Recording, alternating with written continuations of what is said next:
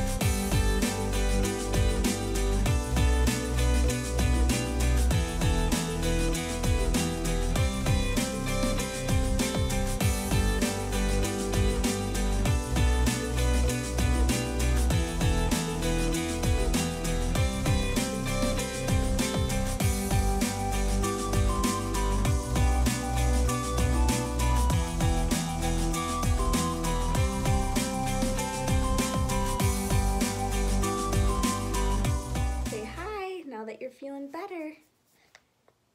You just wanted to sit up? You didn't want to lay down, huh? She's been sitting up so well lately on my lap. Can you say hi? I think you need a bow on. Let's go get your bow. Hey, look. Do you want to see your toy?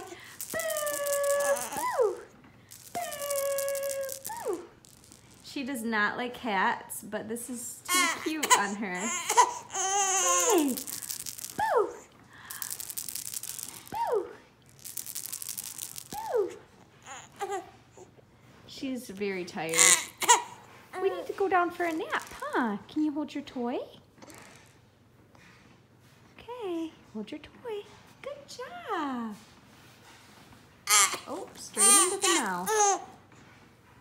We have to get going, Brynn. Brynn just got down for her nap, so I'm going to show you everything that I packed so we can leave once she gets up. And we won't be gone for long, so some of this stuff might be a little excessive, but it's just what I normally bring. So I have a little passy pouch right here, and in here I keep my shield for nursing and her passy, and then also I bring an extra passy, but she has that one in her crib right now. And then I have her gripe water here, and I just keep that in the side pocket for if she gets the hiccups. In the front pouch, before we leave, I will pack some frozen milk packets, probably just one because we won't be gone for that long, just in case she needs to eat while we're gone and she won't nurse because she's been having trouble nursing lately. So I also have a bottle to warm that up in, and then I'll bring a thermos of hot water just in case she needs to eat while we're out. I'll bring that. But I am taking her to the doctor's. Next week is her appointment with a specialist to see if she might have a tongue tie or any issues like that. But yes, so that's why I have the bottle. And I have 3 burp cloths because she spits up a lot. And I also have a bib in here. In one of the little pockets I have a bib, a little toy for her, and I have her passy wipes in case she drops her passy. I have her papers filled out that I have to bring to the doctor's with me. Of course, all her bows in a bag because you can't leave the house without bows. I have a comb and a brush in the side pocket here. And I have plenty of outfits. Well, I have 2 outfits, a little shirt and some leggings. And then I have a pair of pajamas and a onesie. I should probably grab another onesie before we leave. And I have some extra socks in here. Those put back in. And then I have her diaper pouch, which I love this. It's the Jujube. It matches her diaper bag. And then I always pack 5 diapers. I don't know why I don't need that many if I'm not going anywhere for long, but I just always grab 5. I have her wipes and her diaper cream. Couldn't think of what it was called for a second. That I keep in here, and then of course the diaper pad that goes in the back of the diaper bag. And that's about it. Oh, and I have her toy. It's called a Winkle, and this is her favorite little rattle toy. So I always bring that to entertain her. And that's about it. I always just feed her before we leave the house. And that way I don't have to worry about a bottle when we're out if we're not gone for too long, but I have it just in case we're gone for a little bit longer than we have planned. And once she wakes up, I'll feed her and then we'll leave. So that's about all that we do to get ready to leave the house. Thanks for watching. I hope you enjoyed the video. Leave below in the comments what kind of videos you'd like me to make because I'm just new and starting out.